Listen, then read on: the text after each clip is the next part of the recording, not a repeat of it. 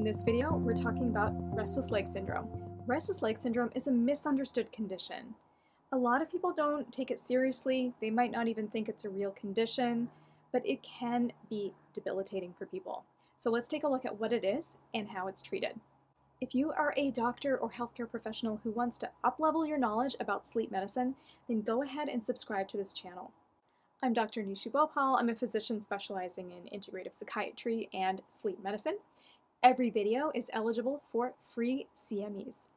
And a quick note for doctors, before we jump into the video, go ahead and grab my free sleep mini course for outpatient physicians. It's jam-packed with high-yield tools that you can use in your outpatient practice today.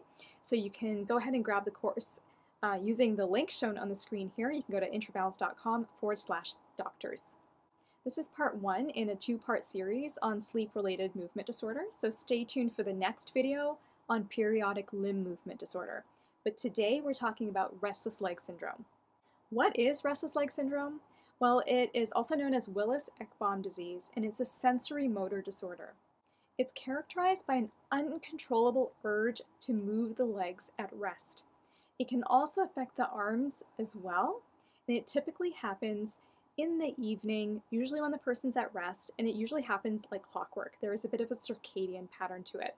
Now, the thing with restless leg syndrome is that it is a disorder of wakefulness. Even though it's classified as a sleep disorder, it happens when people are awake, versus periodic limb movement disorder, which we'll talk about next week, which happens during sleep. So RLS is a disorder of wakefulness. What that means is you don't need a sleep study to diagnose it. One of the other features of restless leg syndrome is that it's temporarily alleviated by movement. So what's the big deal about this anyway? Okay, so you have this urge to move, it's kind of uncomfortable. Is it really that bad? Well, it can actually be debilitating, as I said earlier. It can contribute to sleep onset insomnia. It can also lead to nocturnal awakenings, so waking up during the night. It also is associated with a higher rate of anxiety and depression. And because of these sleep disturbances, it leads to increased rates of daytime sleepiness, which then has an impact on the quality of life. And here's something that's really important, especially if you're a psychiatrist or a therapist, is to recognize that people who have RLS are at a higher risk of suicide. People with RLS are also at a higher risk of having cardiovascular disease. So just imagine if you're somebody who has RLS. You're laying down on the couch because you want to relax in the evening and maybe watch a movie, or you're ready for bed and you're getting cozy and comfortable, and then you just can't get comfortable. You have this urge to move, you just can't get into the right position, and you just have this feeling like you're jumping out of your skin. And that sensation is really deep. It's not like the surface level kind of like itch or just a bit of a discomfort. It's like this deep internal feeling where people have this urge to move. It might feel like a pulling sensation. It might feel like a cramping or a creeping sensation, almost like creepy crawlies.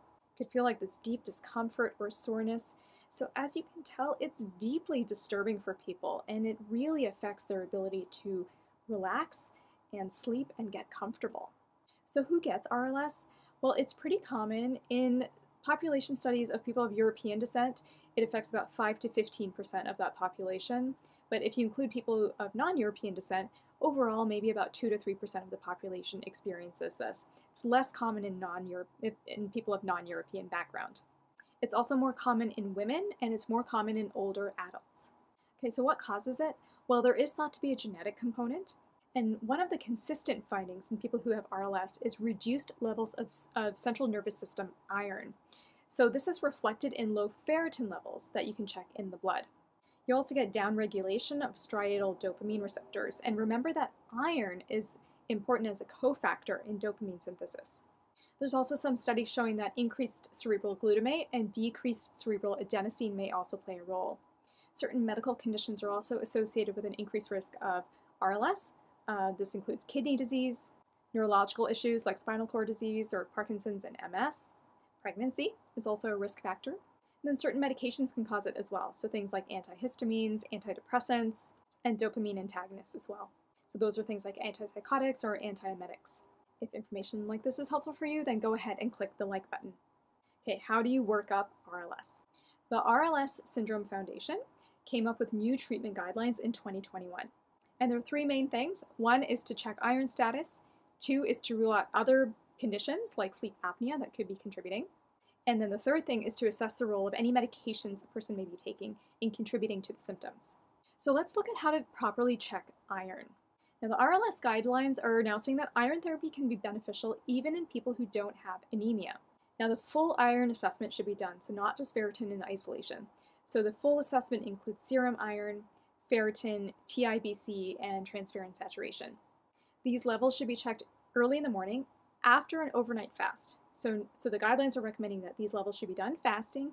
You want to hold supplements for at least about 48 hours before the test. It's recommended that people who have a serum ferritin of less than 75 milligrams per liter or transferrin saturation of 45% or less should receive oral iron therapy. Then for people who have poor absorption or more severe symptoms, IV iron therapy may be considered. So as you can surmise, the treatments include replacement of iron. And sometimes it's as simple as that. Sometimes simply giving somebody an iron supplement can help alleviate the symptoms. And I see this a lot in my practice. Behavioral strategies are helpful as well. So this includes getting enough exercise, avoiding caffeine and alcohol and other sleep disruptors. Even doing a warm soak or compression or massage can be helpful as well. You want to minimize any exacerbating medications and also treat any underlying medical conditions or sleep disorders that could be contributing.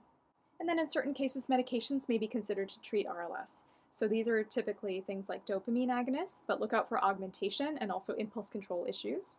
Pregabalin or gabapentin may be considered. Sometimes benzodiazepines may be considered like clonazepam. That's more for mild intermittent symptoms. And then in more severe cases, opioids may actually be considered. So there's a long way to go with research and really understanding how to treat RLS more effectively to get long-term relief without using medications, especially for people who don't respond to replacement with iron. There may be a role for things like cannabis or Botox or even other supplements. Things like magnesium might be helpful, but again, more studies are needed to understand this. And one last point there is that vitamin D supplementation may also be helpful. There's some studies emerging on the role of vitamin D in RLS. Do you ever see patients with RLS? What helps your patients? Or if you struggle with it, what has helped you? Go ahead and let us know in the comments below.